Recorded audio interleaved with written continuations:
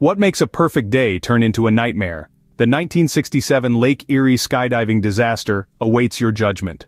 On a bright summer day in 1967, the skies above Lake Erie were filled with a vibrant display of colors, a spectacle that drew the eyes of many to the heavens. It was a day of celebration, a skydiving event that brought together thrill-seekers and spectators from near and far. The air was filled with excitement and anticipation, the crowd awash in the thrill of the upcoming spectacle. The skydivers, decked out in their brightly colored gear, were the stars of the day, their every move watched with bated breath. They were the daredevils, the ones who dared to leap from the safety of an airplane and soar through the air with nothing but a parachute between them and the ground below. The crowd cheered as each one took their turn, their parachutes blossoming like bright flowers against the clear blue sky. But as the day wore on, the mood shifted. What began as a day of joy and celebration took an unexpected turn, plunging into chaos and confusion. The crowd watched in stunned silence as one by one, the parachutes failed to open. The once vibrant spectacle turned into a tragic nightmare, the skydivers plummeting towards the water with alarming speed. The shock was palpable, the disbelief stark. How could a day filled with so much promise and joy turn into such a nightmare? How could something so meticulously planned and executed go so horribly wrong? These questions echoed in the minds of those present, their joy replaced by a sense of impending doom. The 1967 Lake Erie Skydiving Disaster is a haunting reminder of how quickly a perfect day can turn into a nightmare. It's a story of joy turned to tragedy, of a spectacle turned disaster, of lives forever changed in the blink of an eye. Yet it's also a story that raises many questions that remain unanswered to this day. But what exactly happened on that fateful day? Let's dive into the history. The morning of September 3, 1967 started like any other, but it was anything but ordinary. The day was ripe with anticipation, as a palpable sense of excitement hung in the air. A group of skydiving enthusiasts had gathered, ready to take on the skies over Lake Erie, their hearts pumping with adrenaline, their minds focused on the thrill awaiting them. The weather was picture perfect, the sky an endless expanse of azure, punctuated by tufts of white.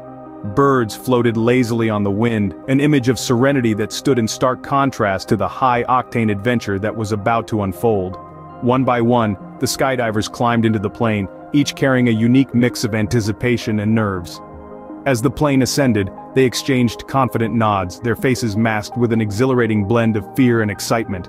The first few jumps were executed flawlessly, their parachutes blooming like exotic flowers against the clear blue sky.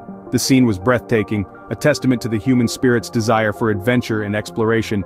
However, as the day progressed, an undercurrent of unease started to creep in. An unexpected gust of wind, a parachute that opened a second too late, a skydiver veering off course. Small incidents that seemed insignificant at the time, but were harbingers of the disaster to come. As the last group prepared to make their jump, the atmosphere was tense. The sky, once a welcoming canvas of blue, now seemed to hold an ominous threat. Unbeknownst to them, they were about to plunge into a maelstrom that would change their lives forever. In the blink of an eye, their world was turned upside down.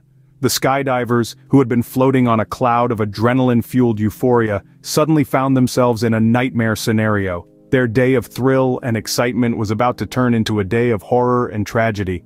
But little did they know, the worst was yet to come. A sudden gust of wind, a failed parachute, and a dive that was supposed to be fun became a nightmare. Imagine the scene, a once jovial atmosphere now filled with dread and disbelief. The shockwave that followed the 1967 Lake Erie skydiving disaster reverberated far beyond the immediate vicinity of the tragedy. In the immediate aftermath, the scene was one of utter chaos and confusion. Rescue efforts were launched in earnest, with local authorities and bystanders alike diving headfirst into the task at hand. The lake, once a symbol of joy and adventure, transformed into a somber rescue site. Every passing second was crucial, the difference between life and death.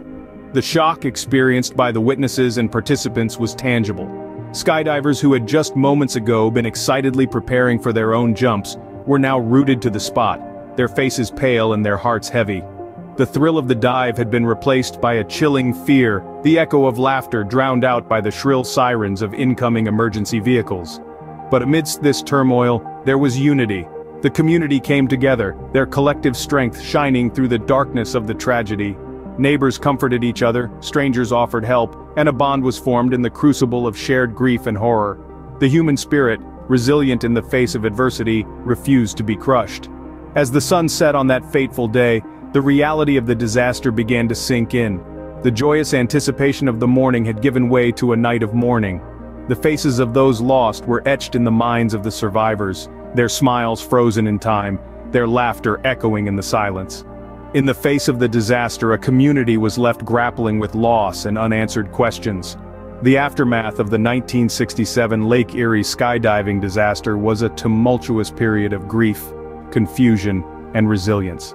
It was a time of sorrow but also a time of unity, a testament to the indomitable human spirit that rises above even the darkest of tragedies. What went wrong? This question haunted the investigators as they delved into the details. As they sifted through the aftermath of the Lake Erie skydiving disaster, they were faced with a daunting task. The answers were not readily apparent, and the investigators had to piece together the puzzle from the fragments they had. The investigation was thorough and painstaking. It encompassed interviews with the survivors, analysis of the equipment used, weather reports from that fateful day, and a deep dive into the procedures followed by the skydiving company. It was a race against time, as they worked to prevent such a catastrophe from happening again. The findings were a chilling testament to how a series of seemingly insignificant decisions could culminate in disaster. The primary cause was identified as a failure in the parachute deployment system. A minor design flaw, overlooked during the manufacturing process, had resulted in a tragic malfunction. But the story did not end there. The investigation also revealed that the skydiving company had not adhered strictly to safety guidelines. Training protocols were found lacking, and the weather conditions on the day of the dive were less than ideal. The reactions to these revelations were varied. There was shock, anger, and disbelief. Many questioned how such oversights could have been allowed to occur. The skydiving company faced severe criticism and legal actions. The survivors grappled with a mixture of relief and guilt, relieved to be alive but guilt-ridden for those who were not as fortunate. Yet amid the tragedy, there was also a glimmer of hope. The disaster sparked a wave of reforms in the skydiving industry. Safety standards were reviewed and revamped, training protocols were strengthened, manufacturers were held accountable for their products. The tragedy served as a harsh reminder of the risks involved in skydiving, but it also catalyzed significant changes to ensure those risks were minimized in the future. The investigation revealed a series of unfortunate events and decisions that led to the disaster. But from the ashes of this calamity, a stronger, safer skydiving industry emerged, forever imprinted with the lessons of the Lake Erie disaster. The 1967 Lake Erie skydiving disaster was a painful lesson in the unpredictability of life and the importance of safety measures. In the face of tragedy, it is human nature to seek understanding, to glean wisdom from the ashes, and to ensure that those who were lost did not die in vain. The disaster that unfolded on that fateful day led to a significant shift in the world of skydiving. It spurred a wave of introspection within the skydiving community, prompting a re-evaluation of safety protocols and procedures. It was a harsh wake-up call, a stark reminder that even as we soar in the skies, we are not invincible. In the aftermath, governing bodies and skydiving schools worldwide began to place a renewed emphasis on safety. Regulations tightened, equipment improved, and training programs became more rigorous. The tragedy served as a catalyst for change, propelling the sport into a new era of heightened safety awareness and precaution. Perhaps the most potent lesson drawn from the Lake Erie disaster is the importance of preparation. It reinforced the need for thorough planning and meticulous attention to detail, from equipment checks to weather assessments. It underscored the significance of safety briefings and emergency drills, of familiarizing oneself with the jump site, and understanding the potential risks involved.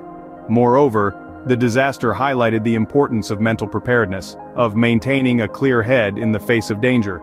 It reminded us that while skydiving is a sport of exhilaration and thrill, it also demands a deep respect for the forces of nature and the inherent risks involved. The Lake Erie skydiving disaster, while a dark chapter in the history of the sport, has ultimately made skydiving safer. It has underscored that the pursuit of thrill should never compromise safety. The echoes of that fateful day continued to reverberate, reminding every skydiver of the importance of caution and respect for the elements. The disaster serves as a stark reminder of the risks of adventure sports and the importance of preparation, caution, and respect for the forces of nature.